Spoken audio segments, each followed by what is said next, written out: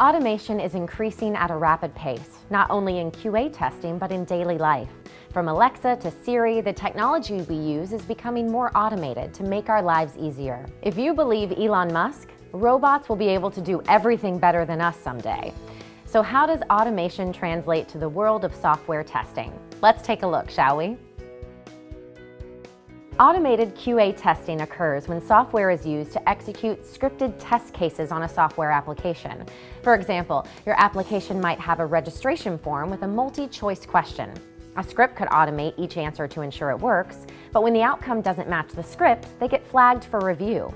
In this case, it's a huge time saver versus a human tester. Speaking of which, one of the most common misconceptions about automation is that it removes the human element completely. But who writes the test cases of scripts? Automated testing needs human input to function properly, at least until the machine takes over permanently. Developers and in-house testers are so invested in the application that sometimes bugs get missed. This is no one's fault. It's inevitable. Testing requires an outsider who has little or no emotional attachment to the application to offer a fresh pair of eyes. Basically, external testers provide a much-needed sanity check. Using a large, diverse community of professional testers can complement your in-house testing faster and more efficiently. Automated testing is an amazing innovation that continues to improve QA testing, but it needs human help.